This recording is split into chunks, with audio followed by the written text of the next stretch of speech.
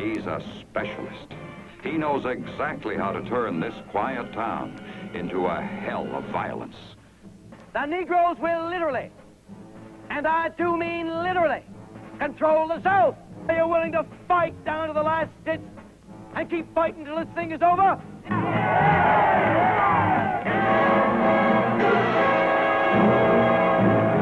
The Intruder. He made the sleepy town of Caxton his town for his reason. He played on their fears and their hatreds. This town became a headline for the Intruder.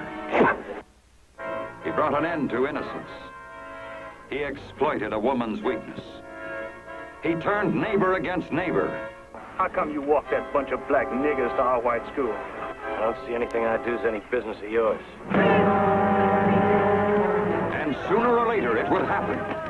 He would make it happen. Over here.